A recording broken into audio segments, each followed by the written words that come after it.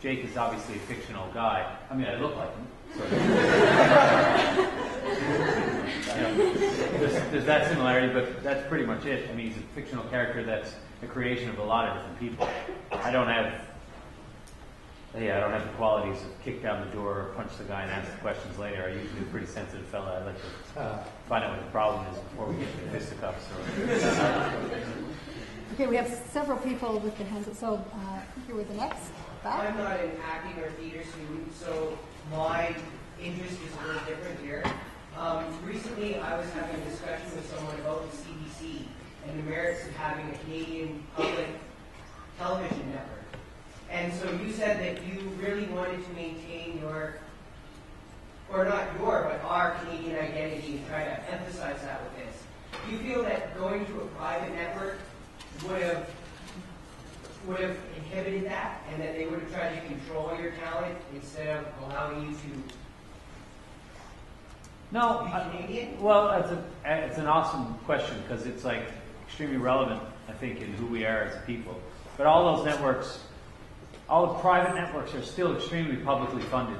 Right. That's another conversation for another time, but we have a population of 30 million people, okay? We have a landmass that's twice the size of the United States of America, or almost. They have 300 million people, and we're right on their doorstep.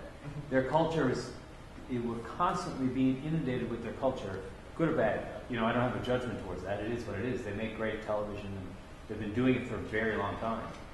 Our industry, in terms of theater in this country, is really young. It's the 70s.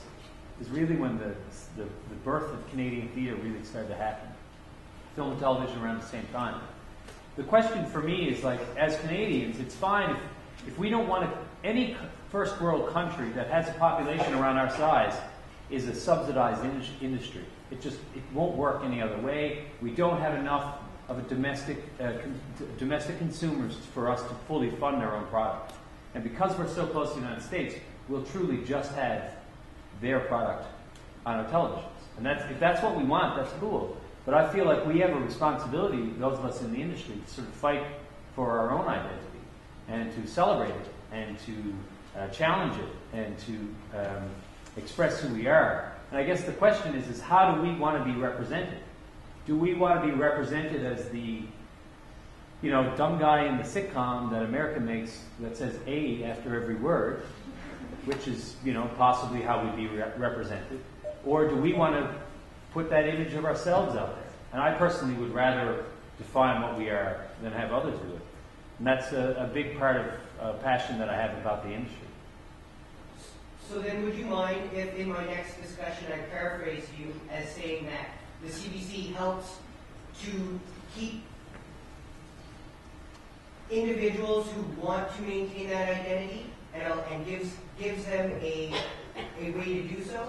I would say that, frankly, that having a public broadcaster like the CBC, there's a lot more to it than that, too. But I feel like anything that, not just the CBC, or any network that promotes Canadian content contributes to our cultural identity. And I think that's super important for us as a nation. But anyways.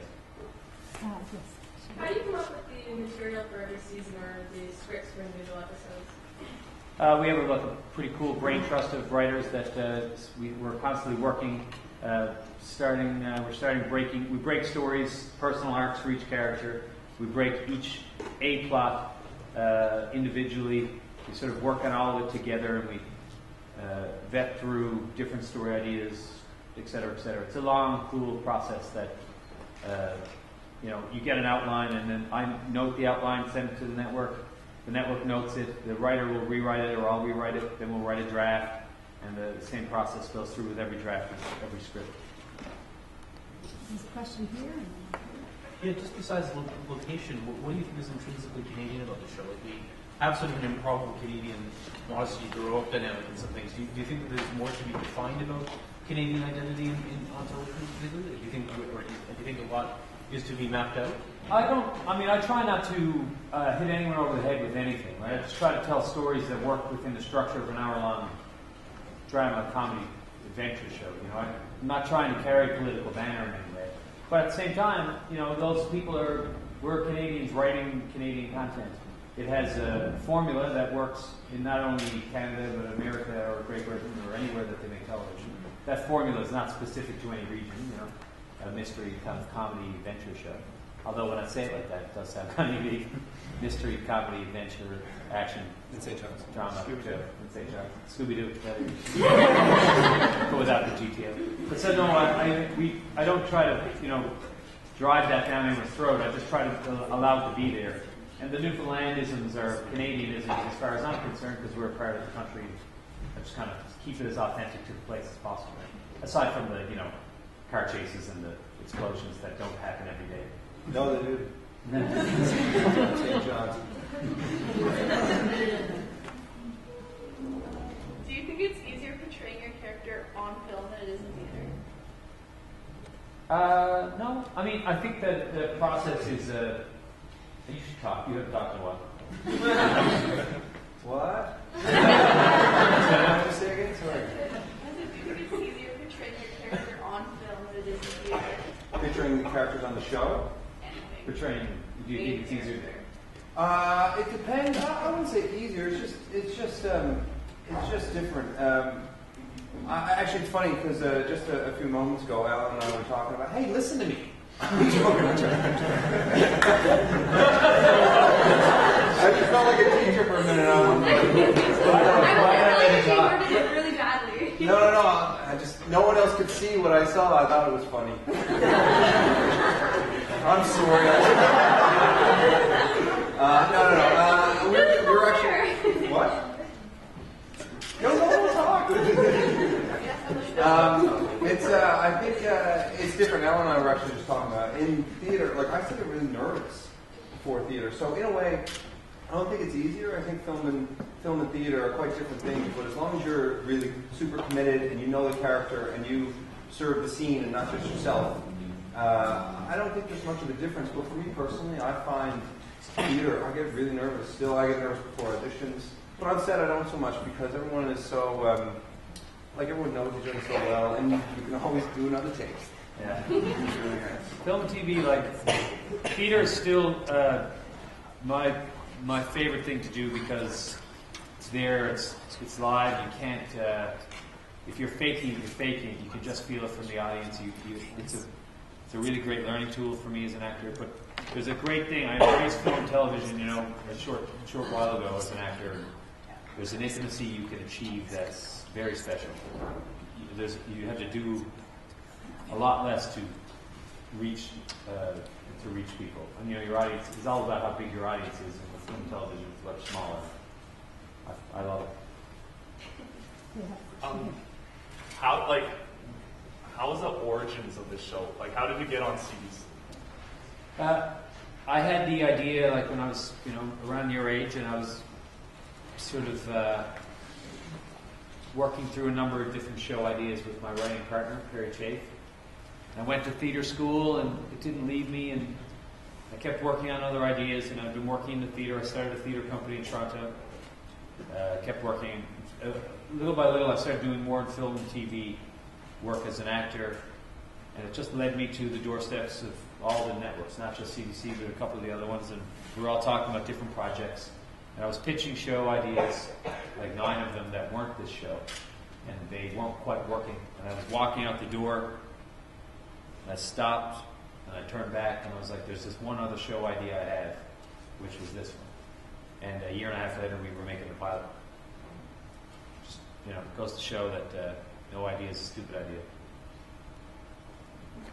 Unless it's really stupid. Thomas and then I don't know if you've written for film at all, but just the sheer volume of writing required for TV to have hours and hours of content, do you find? I feel like that would be really difficult to extend a story for that long, but obviously you do it quite well. I'm curious, methods that help with that, or how you fill that space? Thanks. It's great. We've written 38 hours of television currently in shot, which is a lot of hours of plots, and we had a 5-year plan for what the show was going to be in the very beginning. Of course, we've raped and pillaged that plan over and over again.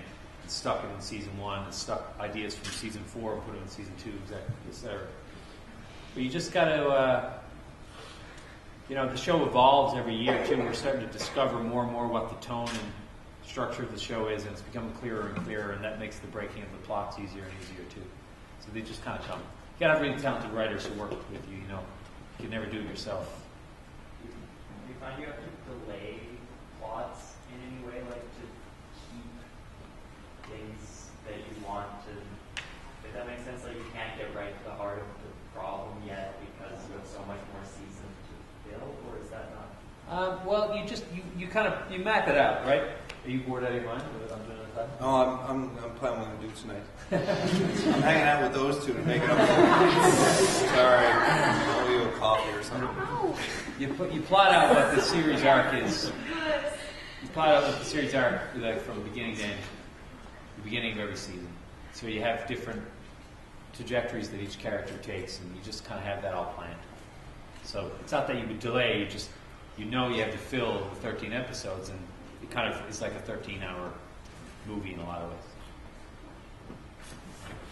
So you've already talked about how you get into your own character and whatnot.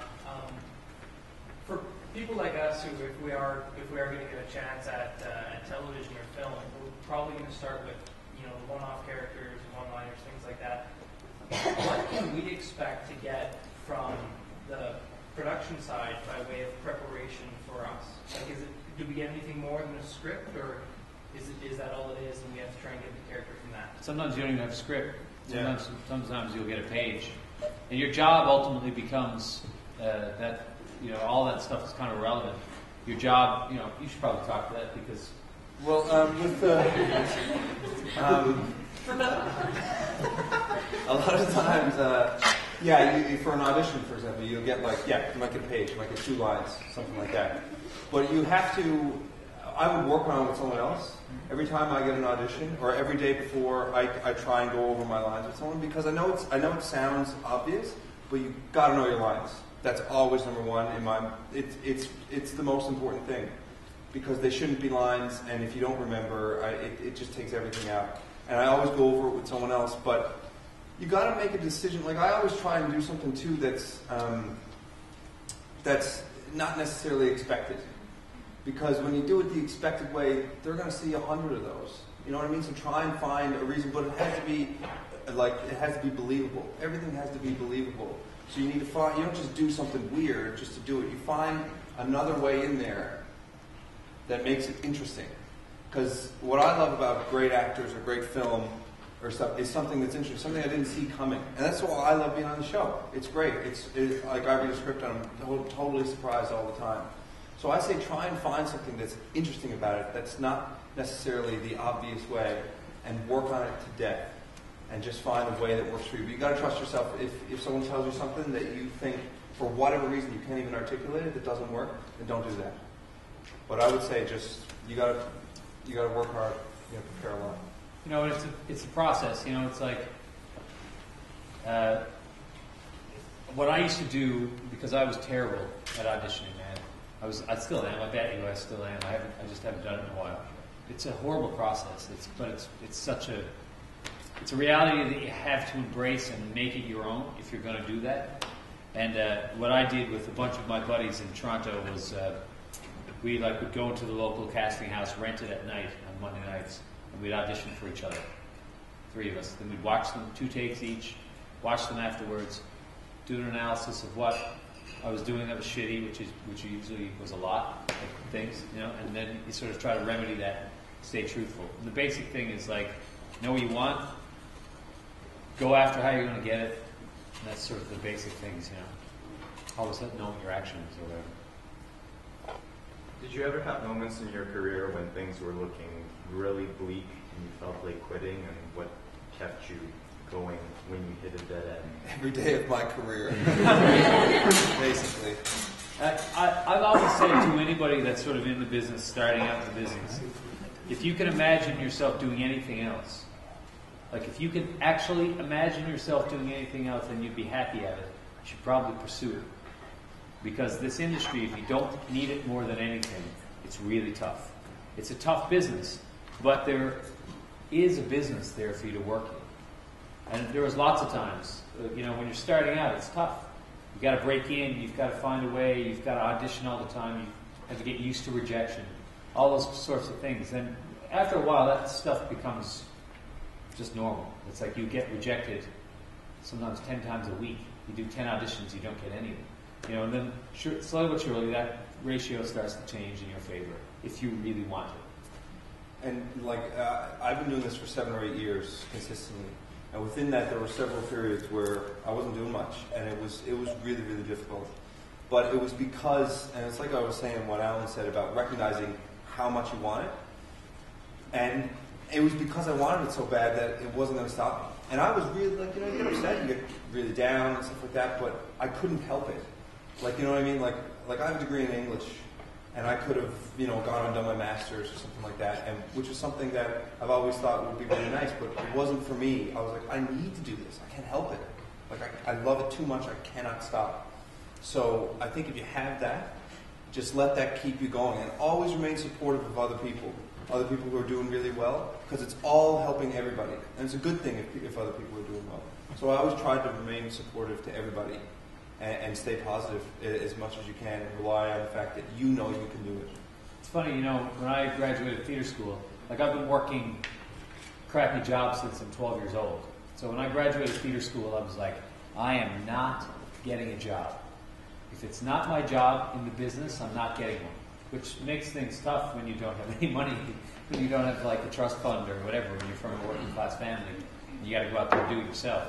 But I stuck to it, man, and I never took one. When I graduated theater school, I did not take another job. I didn't get a job as a waiter. I didn't get a job as a bartender, none of that shit. I just put my head down and stuck to it. I did daily cart work or all those other sort of, jack of all trades jobs. But I stuck to my guns and kept working so that I needed the business to feed me, literally. I think I missed some hands that went up in the middle. Is anyone still pining? Okay, yes. You actually said that as a kid, you started to film and you play with the camera. Did you do that in a way that was you're actually making films and you're Oh yeah, I mean a lot of them were pretty foolish. They were was it you just playing around with the camera, getting a laugh out of it with your friends, or was it you actually serious about it? Well, you know what? I know it might sound stupid, but I learned a lot from that. And I think like Allan went to theater school, and he knew that was for him. I never went. I just for whatever reason was with me. And I think that kind of was my training in a way, because my buddies didn't think much of it. They were just oh, that's funny. Well, for me, it was serious. I would, a friend of mine had editing equipment. I didn't have any. This is 15 years ago. I didn't have any, so I would always be bugging him to go over to his house to edit. And I think that stuff really, really does add a lot, because, like we were saying earlier, I got used to watching myself. And I'm like, that's actually pretty funny, or that's actually pretty good. And then, through that, I actually learned quite a bit. So I've always taken it really seriously. I mean, I don't think we did any dramas. Yeah, no, that's not what I said. I know, but I did take it. 12 Angry Men. 12, we did that in my mom's kitchen. Yeah. You were 10. 12 Angry Men. That's not true. No, I took it pretty seriously. I think we have time for just a couple more questions. So, I was wondering about the pitch process to CBC. I wonder what preparation went through to get that all together. And also, how much control do you have over the other writers that are working with you? Did you select them all handpicked? Yeah, I mean, I'm the executive producer, so I'm the showrunner. So they all work for me, which is a great place to be in. If you are the creative head of the show. If you're not the creative head of the show, you don't need them all to work for you. You can be a staff writer, but I'm their boss. So every idea or whatnot funnels through my partner, Carrie Chafe, and then through me. So the pitching the show to CBC, how does that go? One thing I've learned about this process is always be over-prepared for everything. Just always have all the work done. If you don't, in terms of, it's the same for auditioning. If you have an audition tomorrow and you're like, well, you're out, it's Tuesday night, and you're out with your buddies, and you're like, well, I only have one audition tomorrow. I can stay out till 4. Don't do that. Like, go home and do your work if you want the job. If you don't want the job, that's cool too. And there's nothing wrong with that. If you don't want to do the work, it's totally cool if you don't want to do that. Just expect that you won't get the job. You know what I mean? It's just basic common sense. And the same thing with pitching. You know, I worked with Perry before I did that pitch. Perry and I sat down for a week and went through every idea, put together documents for it. Whenever we submit a Bible, which is a series guide for the season that you're about to do, you pitch it to the network, you know, hoping that you'll get ordered for every season. So this past December, we submitted a Bible. We submit the best document that they'll ever get. That's the way I look at it. I submit the best piece of paper that will be in front of them, so that when they're sorting through shows they're going to order, shows that they're going to reorder, and whether or not they're going to reorder us, it's so obvious to them that we want it more than anybody else. And that might not be true. Every other show may submit the same document. But we have our art department put together all the pictures, put out a full layout. We put weeks and weeks and weeks of work. All the writers get together, put all their heads together about really great series arc ideas. And we put it all together, and it's no different in your pitch. It should be, you should pass them a piece of paper or a document that tells them exactly what they're buying, and give them confidence in the fact that you're going to be the one making it. We have one question here and one at the back, and then I think we'll have to draw this to a close. So, I actually applied for the National Theatre School yesterday for an audition. Could you just tell me how the school actually is? That's great. I mean, I haven't been there in a long time. It's a different school now. Every school, you know, how much drama acting stuff do you guys do in this program? Is it like intensive? Do you guys work on it every day, or is it just some classes a week, or how does it go? It's 1 day a week. We have rehearsal for first years, and then on-stage students get it more often. On-stage students, so yeah, that's like the second year. Okay, and do you study the plays and study acting processes? Yes. And, I mean, like Mark didn't go to theater school. It doesn't Which matter. I'm judged for. Every school is different. And the NTS, when I was there, was very different than it is now. I have no idea what it's like now. Like all of the teachers that taught me aren't there anymore. They're all at Ryerson. You know, and now they're all leaving Ryerson. They're going to end up at George Brown, or they'll end up back at NTS. It doesn't matter what the training, what the title of the school is. The thing I hated the most about the National Theatre School, it's the only thing I hated about it, was the dick attitudes of some of the students, thinking that they were some elite group of people. It was like none of those people who were acting that way are working. It's like, yes. I was like, oh my God, this prima donna attitude. There's no prima donnas in the Canadian industry. There's no room for it. It's like there's no stars. I might be our biggest domestic, person right now. Like, people don't care about who I am. I do. Especially if there's a season 4. okay, last question right at the back. But sorry. Yeah, it's a great. The great thing about the NTS is that it's a conservatory, and all you do, if you want to be an actor full time, you don't get a degree. I have no idea where my diploma is. I lost it. It doesn't matter because it doesn't matter. It's like I'll try to find it. I would like to have it so I could have it for when I'm 50 or something, but. It's not like you show it to people at auditions. Nobody cares. You shouldn't do that. I know where you're you show my diploma. Yeah. I know him. It only matters if you're good or you're not good, or you're telling the truth or you're not telling the truth. But the great thing about it is it's a condensed training program. But it's all about the teachers you have and how this program versus the U of A program versus the whatever program. It's all about what you're putting into it. Is the way I see it. Sorry. Okay. Last question at the back. I wanted to ask more about the art of performance. The biz stuff is fascinating, and I also was interested when you talked about watching yourselves on stage, and critiquing your own performances.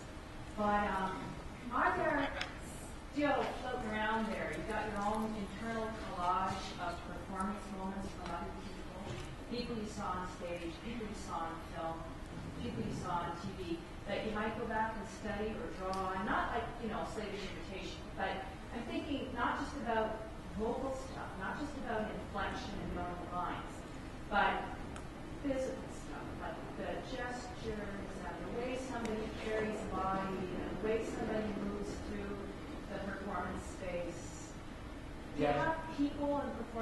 that you could refer to that give us a sense of what your little line is, your little treasure trove? Yeah, I mean, I'm sure you have a lot to say too. Just to speak to that, like, I never think of performance by vocal or people movements or whatnot they do, because for me that's all that should be all, as far as I'm concerned, a byproduct of going after what the character wants. So if you're building a character from something, like I've had a director in the past, the note that he gave me was, you have a great voice, can you do something different in this take? And I was so pissed off of him. I was like, what is that supposed to mean? Like, do you want me to do, or do you want me to be, what do you want me to actively do to the other person is the only way I can sort of think of things. So when you're building a character, for me it's like, you find out what it is, who you are and what you want, what it is you're truly going after, and how you're going to get it from the other person in the scene. That for me is when electricity starts, and that's my favorite moments on theater, on stage, in film and television, and any other actors. And I think Mark would agree with me. Daily, everything I see, I try to see anything I can all the time, so I can keep learning from that. Because your point about the art is why we're all doing it. The business side of it is how I'm providing myself with the opportunity to make art, and daily. And as an editor, well, I'm not the editor, but as working with the editors on every cut, I've hired most of the people that I've worked with over the years on the stage, and I've been able to study their work intensely. I've been able to look at Russell Crowe's, which sounds so crazy to me, but I've been able to look at all of his takes and compare them to Mark's takes. How did I do? You hold up pretty good, buddy. No, we didn't. He can't hear anything when I do this. What? See, that does acting. I find it extremely useful, like I was saying, making films and stuff. I'm a big film guy, big film buff, and I've learned a lot from watching people, but I also cannot stand it when I see an actor and I know they're trying to do, like I know in the 50s and 60s, there was a big, well, late 50s, 60s, there was a big Marlon Brando, James Dean sort of... Revolution? Yeah, but impression kind of thing going on. People started mumbling the lines, but that doesn't work. I mean, you can learn a lot from Montgomery Clift, James Dean, Marlon Brando, and then Dustin Hoffman, Gene Hackman, going all the way up, Nicholson, whatever. De Niro, yeah, all the main people. I'm male actors because I'm a guy, and, there are other female actors that are fantastic. That's not what I'm talking about. But what I hate is seeing those impressions, because you can learn a lot. Like I like watching a performance can teach you something else. For example, there's a movie called What Doesn't Kill You. I don't know if anyone's seen it. It was a small movie with Mark Ruffalo and Ethan Hawke, and it wasn't a huge Oscar movie or anything. And Mark Ruffalo in that film, he does this thing where he walks around like he is the toughest guy, and you never see Mark Ruffalo like that.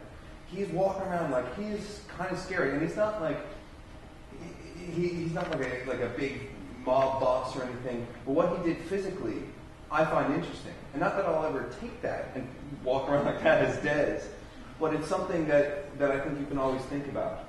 So every time I see an actor doing something, I'll often rewind movies and see what he did there. And I think it's because I just like it so much that because I find it interesting, it leads to me trying to find what you were saying, what I was saying to you about auditioning, finding something that's interesting there.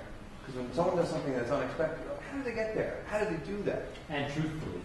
And truthfully, because what Allan said, it's always about what you want in the scene. Everything's about what you want or what you're afraid of.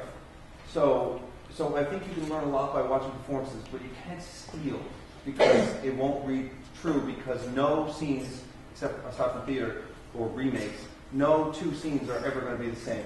So you would be lying. And they shouldn't be in theater either. Yeah, they shouldn't be. It should be happening for the first time every time. Yeah. So I think you can learn a lot from it. It's just finding out how they got to a place is interesting to help you find out how to get to another place. If that makes any sense. Okay, I think we have to call it a wrap. Sure. So thank you so much, Mark and Allan, for being here today.